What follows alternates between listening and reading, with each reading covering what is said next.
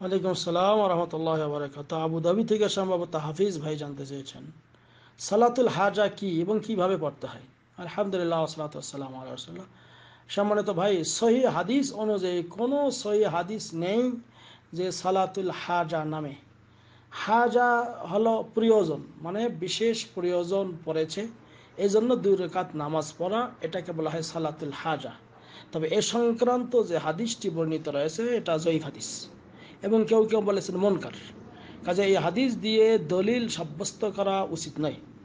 যেমন লজনাত দায়েমা ওলামা, সৌদি আরবের উচ্চ ওলামা পরিষদে তারা বলেছেন যে ইবাদত বা সালাত এগুলি একটা আল্লাহর ইবাদত করতে হবে, অবশ্যই ইবাদতটা কিতাব এবং সুন্নাহ, অর্থাৎ রাসূলুল্লাহ সাল্লাল্লাহু আলাইহি ওয়াসাল্লামের কি সুন্নাতে এটা থাকতে হবে, এর ভিত্তিতেই হতে হবে, নিজের পক্ষ থেকে কিছু করা যাবে না। ফালা ইউকালু ইন্না হাযিহি ইবাদা মাশরুআ ইল্লা বিদালিলিন সহিহ, কোনো সহিহ দলিল ছাড়া কোনো ইবাদত শরীয়ত সাব্যস্ত করা হয় না। ওয়ামা ইউসাম্মা বিসালাতিল হাজা ক্বাদ ওয়ারাদা ফি আহাদিস যায়ীফা ওয়া মুনকারা, আর এই সালাতুল হাজা নামে যা কিছু বর্ণিত রয়েছে এই হাদিসগুলি হলো যায়ীফ এবং মুনকার, যেটা আমাদের জানা রয়েছে। অতএব ফালা তাকুমু বিহা হুজ্জাহ ওয়ালা তাসলুহ লিবিনাইল আমাল আলাইহা। উচ্চ ওলামা পরিষদের এই ফতোয়া হলো যে অতএব এই হাদিস দিয়ে একটি দলিল পেশ করা এবং এই অনুযায়ী আমল করা এটা সহি নয়।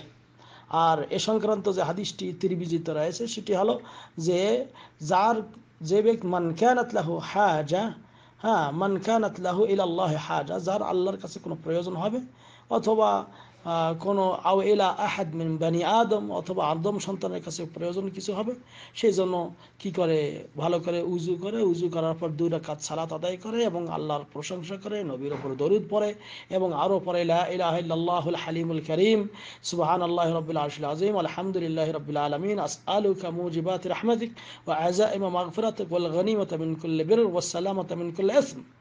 হ্যাঁ, লা তাদা লি যামবান ইল্লা গাফারতা ওয়ালা হাম্মান ইল্লা ফাররাজতা ওয়ালা হাজাতান হিয়া লাকা রিদান ইল্লা কাযাইতাহা ইয়া আরহামার রাহিমিন। এই দোয়াটি পড়তে হয় এই সালাতুল হাজার, মানে রুকুর, মানে আত্তাহিয়াত দরুদ শরীফ এগুলো পড়ার পর সবার শেষে এগুলো। তো এই যে এই হাদিসটি রয়েছে এই হাদিসটি সহিহ না, এই হাদিসটি সহিহ না, অতএব এই আমলও করা ঠিক না। শেখ বিন বাজ এবং শেখ মোহাম্মদ বিন সালেহ আল ওসাইমিন সবাই ঐক্যমত হয়েছেন। অতএব এই সালাতুল হাজা বা এই প্রয়োজনের সালাত বললে কোনো নামাজ নেই। তবে আল্লাহ নবী সাল্লাল্লাহু আলাইহি ওয়াসাল্লাম যদি কোনো বিশেষ তার কোনো সমস্যা দেখা দিয়েছিল তখন তিনি নামাজের দিকে অগ্রসর হয়েছিলেন, 2 রাকাত সালাত পরে আল্লাহর কাছে সাহায্য চেয়েছেন, কারণ আল্লাহ বলছেন ওয়াস্তাঈনু বিস-সাবরি ওয়াস-সালাহ, তোমরা আল্লাহর কাছে সাহায্য চাও ধৈর্য এবং সালাতের মাধ্যমে। কাজেই বিশেষ কোনো প্রয়োজন আপনার হয়ে গেছে, খুব সমস্যায় পড়ে গেছেন, উজু করে 2 রাকাত নামাজ আদায় করবেন, করে আল্লাহর কাছে আপনি সমস্যা সমাধানের জন্য দোয়া করতে পারেন, কিন্তু এটাকে সালাতুল হাজা নাম দেওয়া যাবে না। আশা করি বোঝা গেছে। হাজা আল্লাহ আলাম বিসওয়াব ওয়া সাল্লাল্লাহু আলা নবিয়িনা মুহাম্মদ। আসসালামু আলাইকুম ওয়া রাহমাতুল্লাহ।